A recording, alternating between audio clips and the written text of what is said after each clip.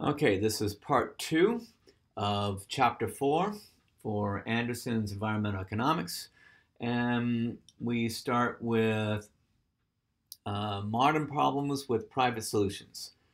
Now, the Coase theorem is nice, but there are lots of issues with truly applying the Coase theorem. If you remember from the previous chapter, the Coase theorem was the idea that private negotiations can lead to efficient outcomes if property rights are clearly defined and the affected party can bargain with few or no transactions costs.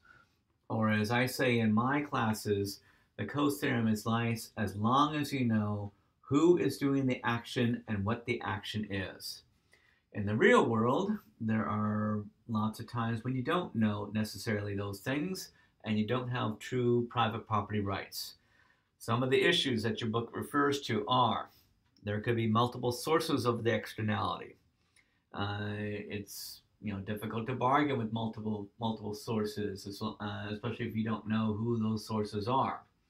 There could be multiple victims. You don't necessarily know everybody who's being impacted by the external action.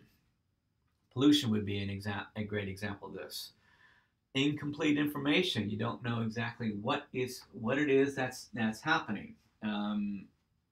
This could be like an impact from cancer or impact from smoking. You don't exactly know either what it is or how it's affecting you. There could be strategic behavior involving aggressive attempts to gain larger portions of the benefit from negotiation. So there could be an issue of the parties trying to get an edge on each other. Other things could be time lags between the cause and the effect of the externality, making it difficult to identify the externality and its source. Let's see. There's other things here: transactions costs, social mores. There's just lots of things that can make the true enactment of the Coase theorem difficult to do in real life. And this section ends with the question: would you really want to negotiate or even bribe your neighbor? He has a very nice section about the unsightly house across the street. But the question being, do the complainers ever knock on their neighbor's door with an offer of $1,000 to exchange for less neon color of the house paint? Or do they negotiate? And yeah, he has a good point here because, people oftentimes don't tend to negotiate. They may be adverse to getting in the face of their unsightly neighbor. They may be afraid of a fight, or they may be afraid of retaliation.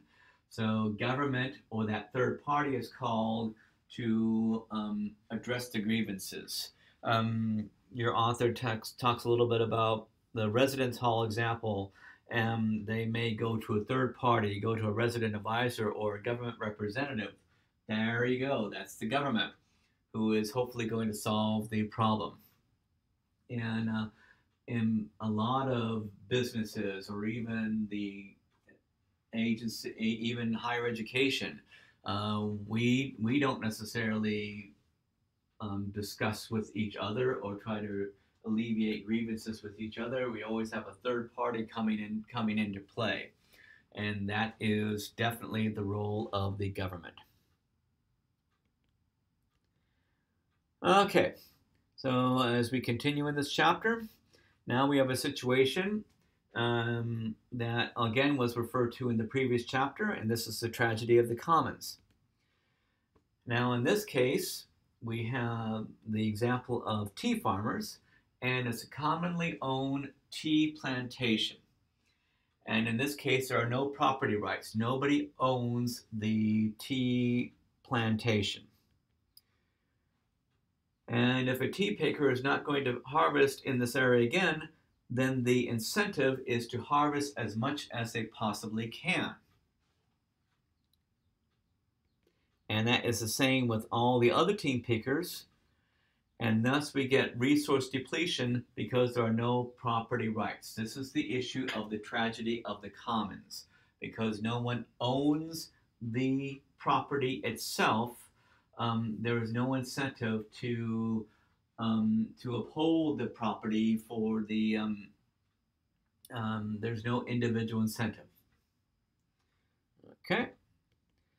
And now we go to a situation where there are indeed property rights.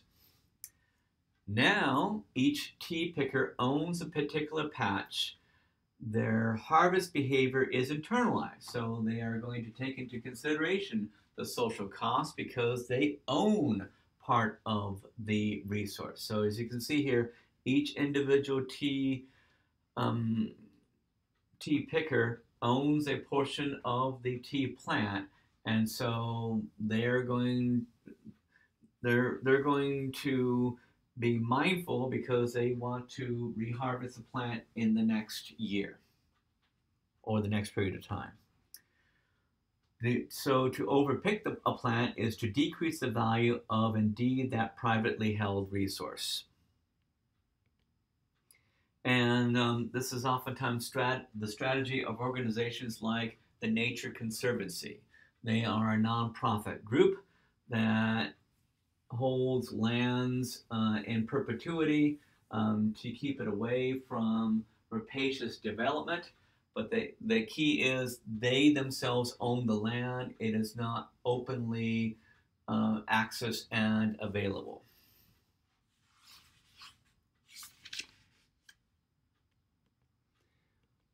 Okay, and this leads to this interesting story that your author has, where the buffalo roamed and private property rights. And the point your author is making is that property rights can and do change behavior. Few people would treat their own property the way they treat open access areas. And that was definitely shown in the 19th century in the case of wild buffalo. Millions of wild buffalo were slaughtered on open access areas, sometimes from the cabs of transcontinental railroad cars. Now, this not only decimated the wild buffalo herd, it also decimated the livelihood of Native Americans who did not believe or even know about this idea of private property rights. They just had a sense of buffalo were our resource. We would kill only what we needed, and then be mindful of the future. Unfortunately, Western Americans did not ascribe to this point of view. Now, your example continues. As the land became parceled out, your talks about land west of the Mississippi with the Homestead Act of 1862. As the land became parceled out by the U.S. government, owners became more vested in the treatment of the land, and the population of the buffalo themselves increased as well. Okay, I'm going to end things here for this section.